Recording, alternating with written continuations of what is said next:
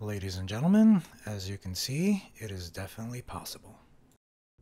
Hey everyone! So something that's been on a number of people's minds, and I definitely have received a number of comments and questions about it, is getting Windows 7 on a B550 based motherboard, and obviously using a Ryzen 3000 or 5000 generation CPU, third or fourth generation CPU.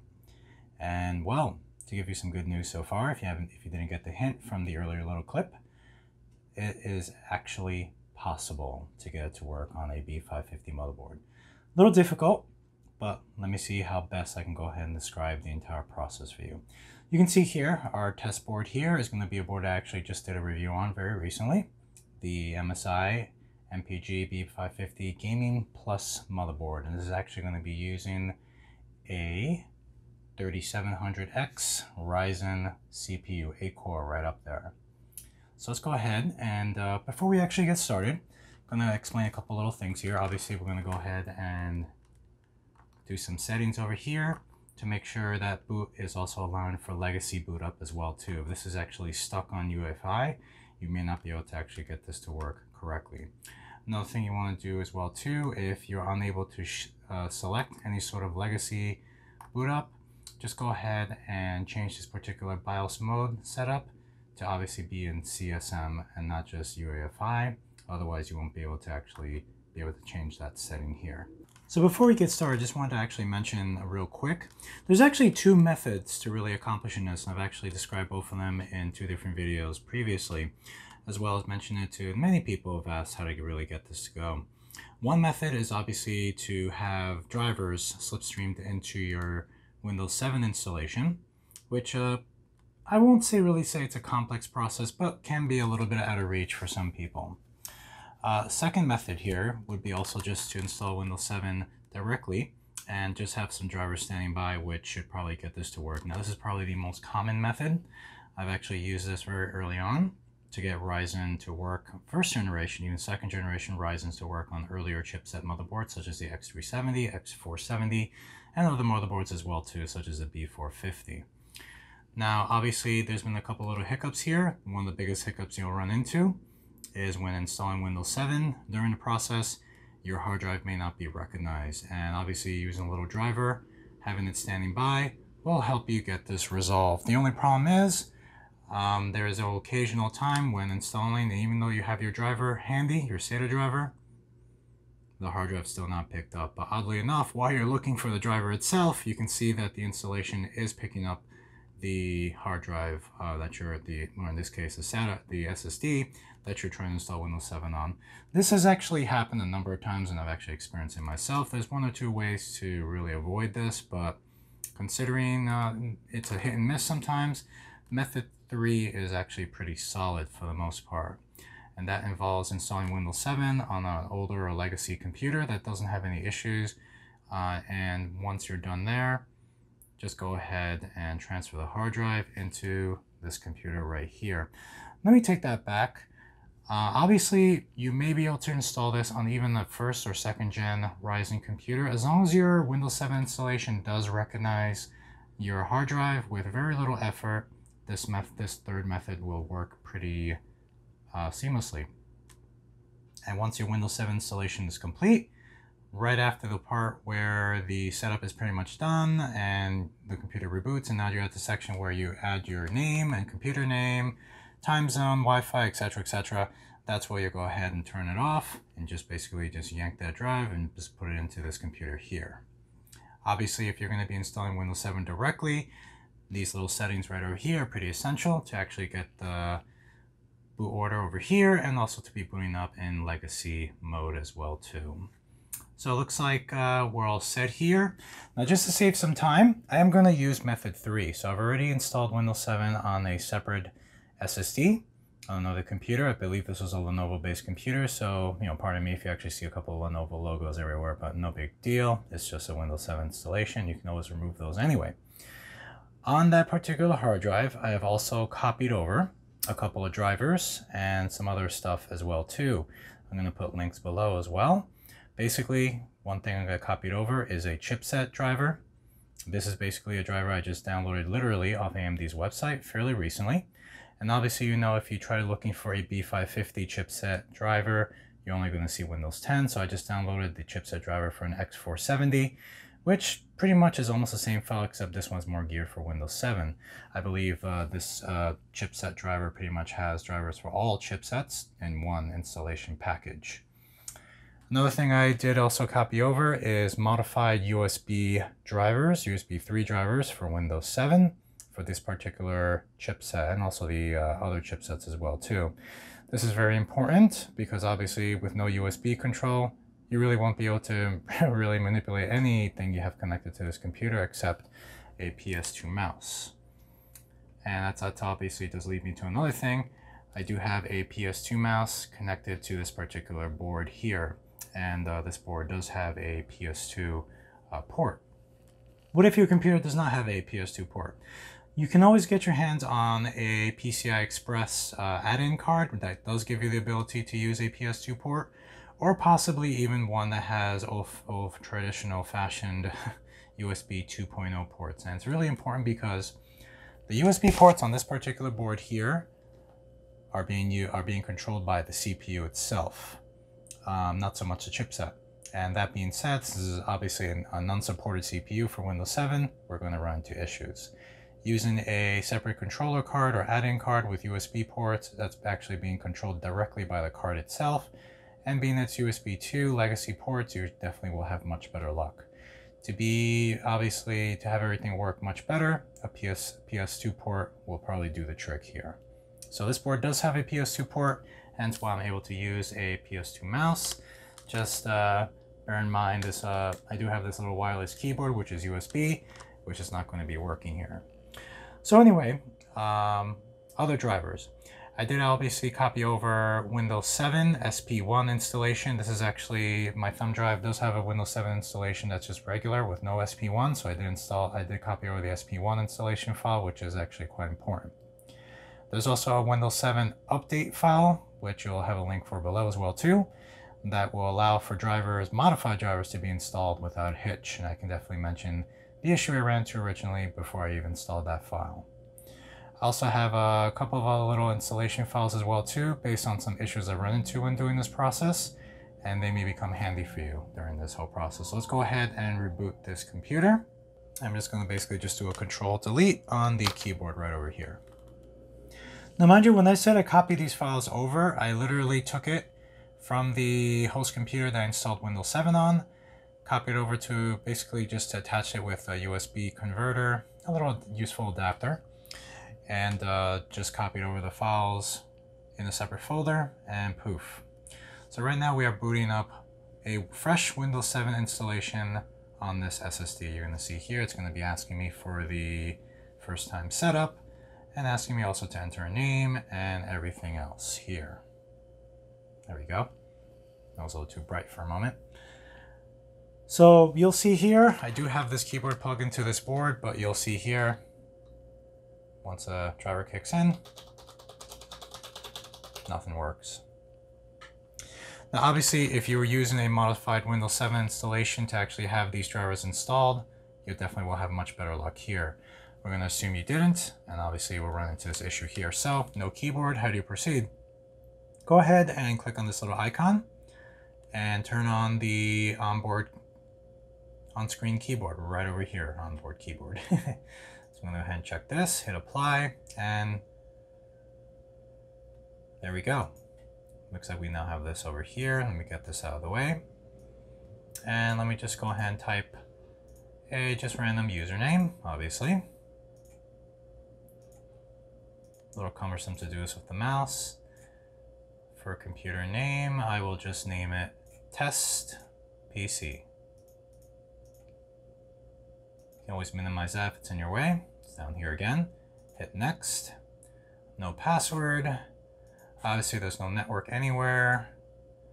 Let's put down I'm in the East Coast. And there we go. Gotta tell you, doing this again after many months, I realized just what a difference it is against installing Windows 10. Much easier, much shorter, but a lot of things are missing here that we have to do later on. So right now the computer's going to do a little quick reboot, And as soon as we're done here, I'll go ahead and demonstrate the next few steps. The next step we should probably do is probably install Windows 7 SP1. You can definitely go ahead and Google this online.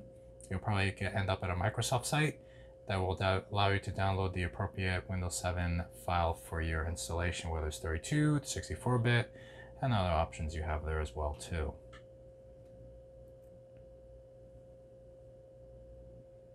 So much more convenient to actually do this with a screen recorder, but since we have absolutely nothing at our disposal here to even connect the microphone to, this might not be too pretty. Let me go ahead and change the resolution here so everything doesn't look so, all these icons look so freaking large.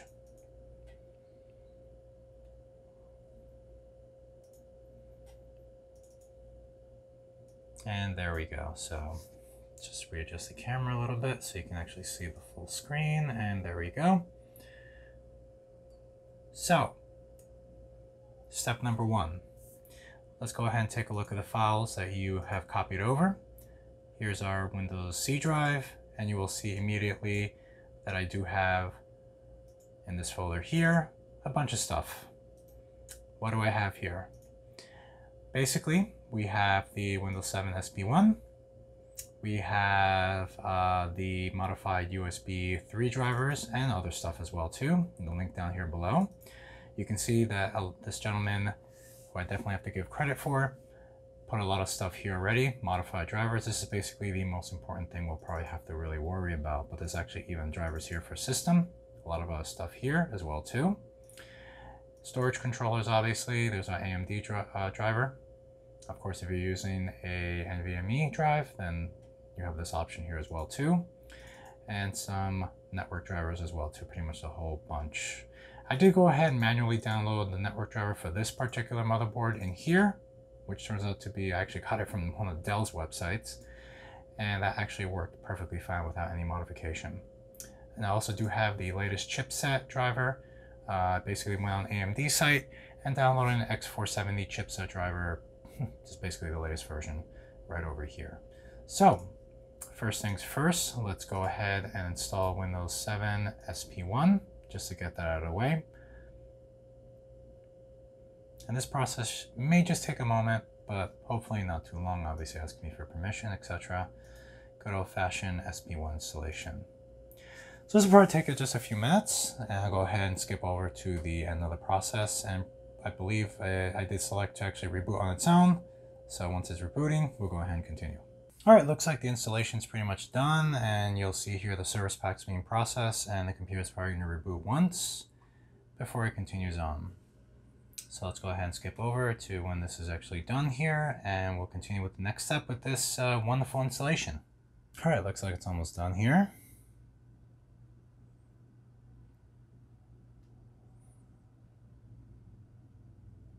And so SP1 is now installed. Obviously, keyboard and mouse is still not working, other than the PS2 one that I have connected here. Let me go ahead and just change the theme here. It's something nice and blue. There you go. All right. Next thing we want to do is install that little small standalone installation, little Windows 7 update right over here. I'm going to go ahead and install that here.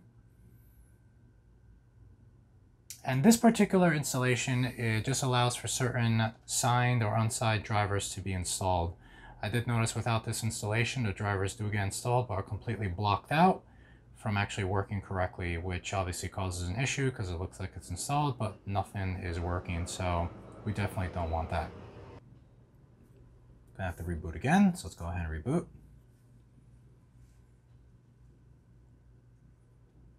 You probably can install this update after installing drivers, but why do you want to go through the trouble of seeing stuff not working? You want stuff just to work the first attempt. It didn't work out for me the first time, so I don't want to put you guys through that as well too. I definitely can demonstrate the issues you will have. So we'll see here, Windows 7 boot up right over here. Sorry if things appear out of focus at times here, but it is what it is. So update processing here yet again. Shouldn't take as long as the one before. Now we can go ahead and install our chipset drivers. Now, there is a little file that I did mention that I also had, because I did run into a little issue here. And if you run into it as well too, you are fully prepared to get it resolved. So let's go ahead, open up our magic folder again, which I can actually just copy onto here, make it a little easier. Okay, so now these two files, the SP1 and that patch, have both been installed. So I'm going to go ahead and try to install our Windows 7 chipset drivers right here. I did also copy this file right over here. And that file here basically is a installation for Visual C++ right over here. And the reason why I did keep this on the side is because the chipset driver is supposed to install on its own, but does have an issue on occasion. So let's go ahead and just try to run this. And you'll see here, it's actually very briefly, you did see it installing. I'm not sure why that popped up, so let's just close it. I actually did see that the first time as well too. And for any reason your chipset installation gets stuck or hangs like it did a moment ago here and doesn't proceed any further, just go ahead and just install this file over here. You will actually see that it does give you the option to repair, and just go ahead and proceed with that. You might actually have to go ahead and reboot. Sorry if that window did come up again, just go ahead and move it aside. And this should probably definitely take care of it for you. After doing this, if it does ask you to reboot, go ahead and reboot. And try your chipset installation one more time.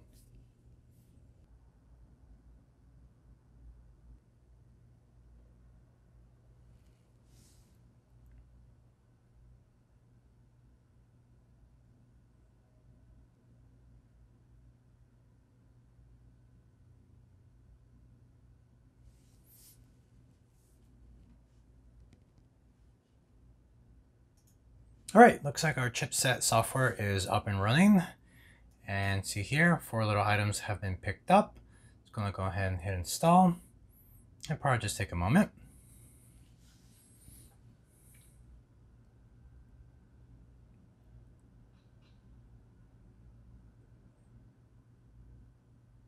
So one thing to keep in mind, while during this installation, while it's installing, a folder was actually created in your main C drive with basically all the drivers that can be or are currently being installed, and one of them is also including SATA drivers and possibly some USB drivers. Now, those USB drivers, which I'll demonstrate over here, unfortunately may not work for this Windows 7 installation. You can actually see here, you navigate over here, installation, chipset drivers, IO drivers, you see all these wonderful looking things here.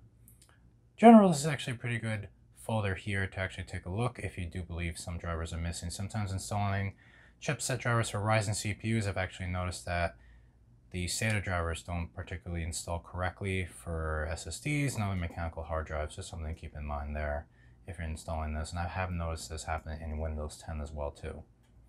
So our chipset driver is now installed. Let's go ahead and take a look at Device Manager. And you will see here that obviously a number of things are still missing, including drivers for the USB ports. And obviously, if I do pull out my wireless keyboard over here, you will still see that it is currently still not working. Let's go ahead and take care of that. Now here comes the slightly troubling part. Not so troubling, but something I had to actually take a moment to really figure out. We have the Device Manager up here. And we also do have, again, going back to our B550 folder here, we have the extracted, this file right here. Obviously, this is a RAR file or a 7Z file, and I actually already have this extracted it right over here. And you actually see here a couple of things. So I'm going to go ahead and try to get the USB ports working here. So let's see, update driver. I'm going to browse over to drive C. Actually right to the folder itself. Here we go. And it's definitely going to be one of these 3 here. Very likely the first 2. So let's go ahead and give it a shot. And you'll see immediately it is actually ready and prompting us for permission to install our USB 3 driver here. You'll see that this is up and running. Now, please take note real quick that as soon as this was installed, you did see another device just appear out of nowhere. We'll get to that in just a moment. Let's take care of the other USB one. I'm going to go ahead and reinstall the same one here. You'll notice this one probably is not the correct one, so let's go ahead and try the other one. Second one over here. And it looks like that actually did the trick. It's definitely has to be one of those three. You'll see yet again another unknown device has appeared. What are these? Well, let's try using the same driver yet again. That one didn't work. Let's try it on the second one. Oh, here we go. Working yet again. Keep an eye on that clock. Oh, looks like we got something being picked up, quite potentially. And of course, let's go ahead and do the same thing to the other one. Yet again, we're going to go ahead and select the first one here. And you'll see this has yet again installed as well too. So now let's take a look at our USB ports. You'll see a lot of stuff. And of course, my wireless keyboard is now working as intended. So this actually looks much better here, I have to be honest. But you can actually see here, pretty much had a lot of things installed here already. Removed the logos, got the video card drivers over here installed. Obviously there's a very old video card over here, but this is only a test PC. You see all the other stuff here is already installed. And I also brought up this wonderful piece of software right over here. You can actually see it does recognize the Ryzen 3700X CPU. Flip over to main board, you'll see obviously the MPG B550 Gaming Plus motherboard is listed here. And obviously if you go ahead and open up Task Manager once again, you'll see all 8 and 16 cores right over here, and it's all this wonderful glory as well too. So it seems like this actually has worked, and not without obviously some difficulty. That little C++ installation did cause a little bit of issue and also a little bit of time to really get working, but is actually working pretty well so far after that's taken care of. You can even see here bus specs, it is recognizing also the PCI Express 4th generation. So if you want to toss in a Samsung 980 Pro SSD, you'll be getting the most maximum and full speed from it as well too. So that's definitely something to look forward to in terms of actually giving that a shot as well. But is Windows 7 possible on B550 motherboards? It absolutely is. A little bit of effort, a little bit of time, and it is definitely working here. Obviously this method is going to leave some questions for sure, so I absolutely do welcome your comments and questions here. By all means, let me know. I'll see exactly how I can absolutely assist. And definitely look forward to future videos involving this kind of experimentation, particularly on 4th generation Series 5000 Ryzen CPUs. I definitely will be posting one of those very soon. I really hope you enjoyed this video. Definitely shoot a like and subscribe. Any questions, like I said, let me know. I'll be more than happy to assist in any way I can. One little drawback with this method, I do believe there's a particular motherboard manufacturer, from what I've been informed by the really wonderful gentleman who has actually been able to provide us with these modified drivers, Asrock or another one, that unfortunately this method may not actually work, and that's actually due to their BIOS. So this is actually a MSI motherboard. Has worked. I have seen that it will work on other motherboards as well too, but if you are having difficulty, let me know what brand, what model motherboard you're having an issue with, and let's see what's going on. Again, thanks again for watching, and I really hope you found this video useful. As always, stay safe.